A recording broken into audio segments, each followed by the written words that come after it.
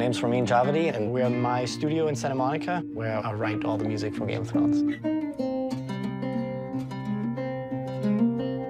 I started out on the organ when I was 4 years old, and then when I was 13, I picked up the guitar, and that's when I really got serious about music and started practicing a lot. And it was the movie The Magnificent Seven, Elmer Bernstein's score, triggered something in me, and the recognizable themes that you could hum when you turned off the film. I knew that that's what I wanted to be, a film composer. The beauty about music in film is that without any dialogue on the screen, you are able to guide the audience. And with Game of Thrones, we're able to guide the audience either in the right direction or the wrong direction, and that's something that's been fun. By moods or by playing a certain theme, you're able to tell a story.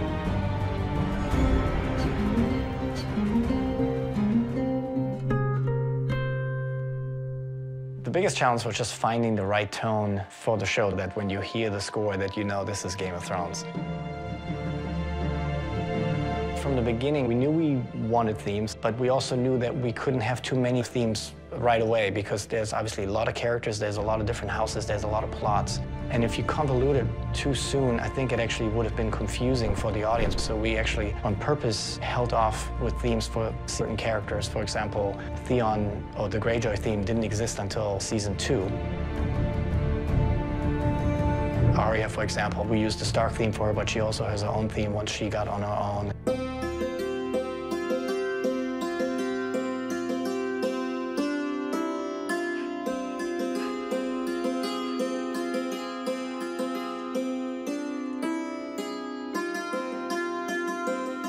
In Game of Thrones, we always laugh because every season we sit down and we say, okay, which instrument haven't we used yet?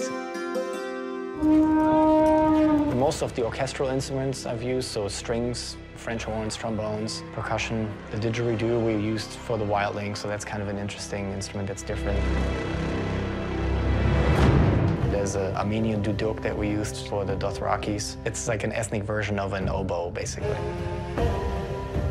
When I start working on a scene, I just watch the scene without even playing. I try to hear the tempo in my head, and once I have that, I can play along. I now proclaim Cersei of the House Lannister, protector of the Seven Kingdoms. I usually start writing on one instrument first. It can be piano, it can be a string pad. I sketch out the scene, and then once I feel I have the right shape, then I go back and then I start arranging and orchestrating the scene, and then I add all the different layers of instrumentation.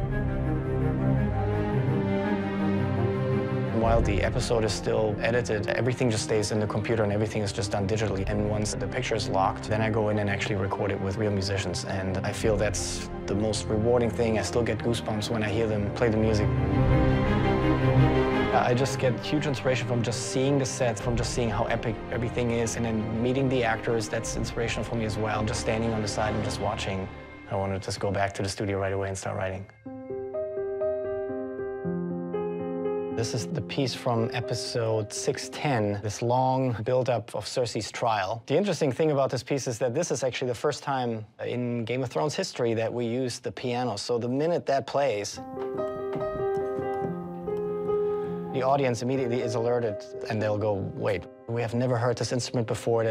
Something is not right. So the piece plays on. It starts off very minimal, and it slowly builds over, I think the piece is 6.5 minutes, 7 minutes long. The next element that comes in are two boys singing.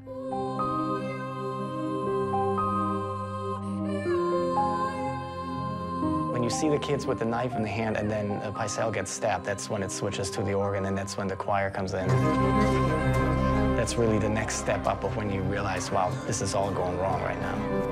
And now the piece is really starting to build, and more instruments come in, and the organ gets busier, and then the orchestra actually doesn't come in until the very end.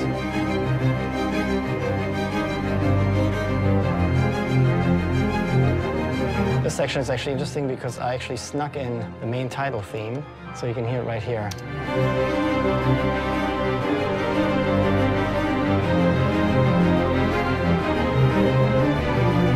Every year I go, okay, now I really have to do something that I haven't done before. The show definitely takes it up another notch every season.